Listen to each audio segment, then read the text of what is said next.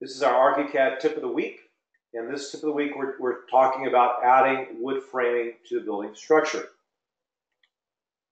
So once we have our walls defined, and we've actually got them designed in terms of composites, we can then actually create our framing as part of our structure. And the framing can be done either, as I'll show you in a second, by just drawing the individual framing, and or by using a plugin that will do it automatically.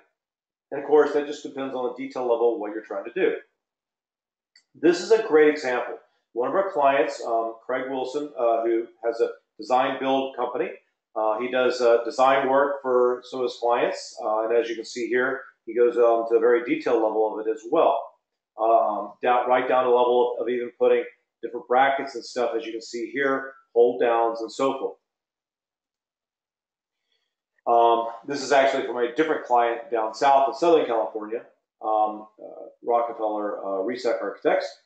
But in this case, it shows is a good example. They wanted to show their framing in this project, both steel and wood. And they modeled this individually using the column tool and the beam tool to do the wood framing here. Really simple, really fast. And then they used it also to do some of their steel framing as well. So this can be done just by using the column tool and the beam tool. You can do some really nice, very quick framing in ARCHICAD that may be all you need for showing the framing in a project, or maybe just a portion of the project where you need that. You can also add on to ARCHICAD the framing add-on. Now, this is something that you download by going to, I'll take you through a couple steps here.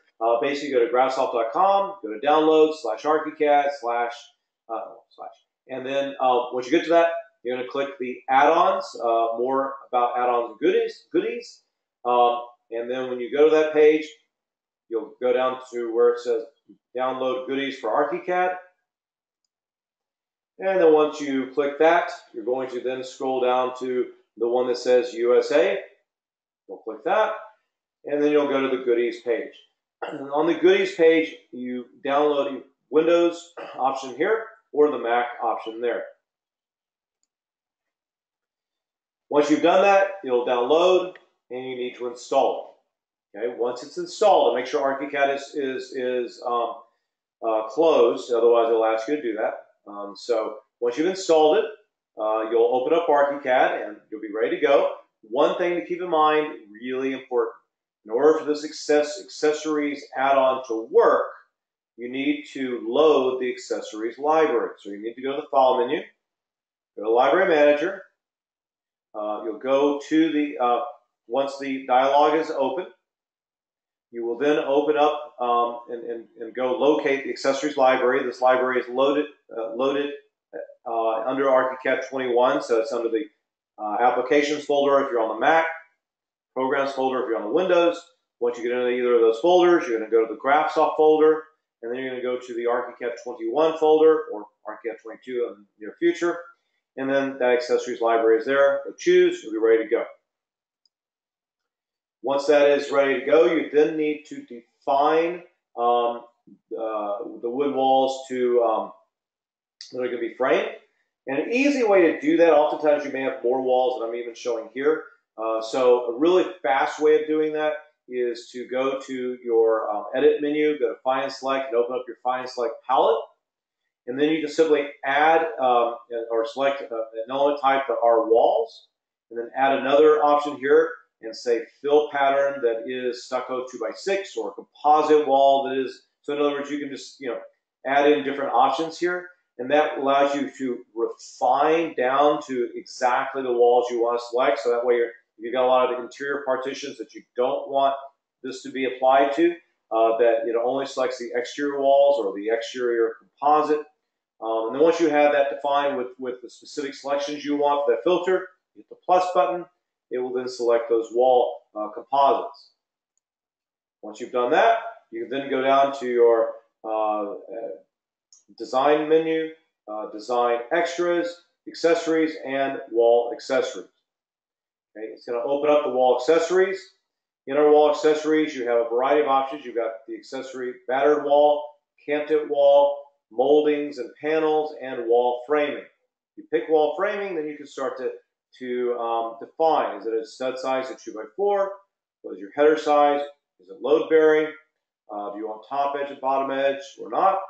And other options here as well. You can then go in and set up your connection settings. You can add new connections. You can delete connections. You can set up fire stops by adding fire stops in. And then finally, you can also, just if you click this little button here, that button basically will turn on the option to show the 2D framing elevation on the floor plan. So you can see that it actually shows all the 2D framing. And in fact, in this case, if it's overlapping each other or if it's on the wrong side of the wall, you can actually click each of these individual elevations. You can move them out. You can even rotate them. You can do whatever you want. They're basically editable in terms of moving around on your plan as required. So that is an option as well.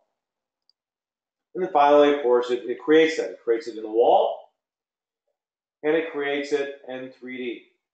And these are editable, meaning that I can actually go down to my floor plan, I can click these 2x's, and I can move them as I need to. Now, I will tell you, this is, plugin works okay. I wouldn't call it the most detailed and accurate. It does a pretty good job. There is one on the market called ARCHICAD Framing, a lot more expensive, not free, about $5,000 plugin. So it's really meant for kind of high-end framing. But I will tell you, we've got I've got some clients right now that are using it, and it is just fantastic for real, true construction where you need more than just what I'm seeing here, but literally cut sheets and a lot more detail and a lot more requirements that you might need for your project that does provide. But this is meant for sort of, I would say, your sort of design process for about 90% of what I think a lot of people do need. So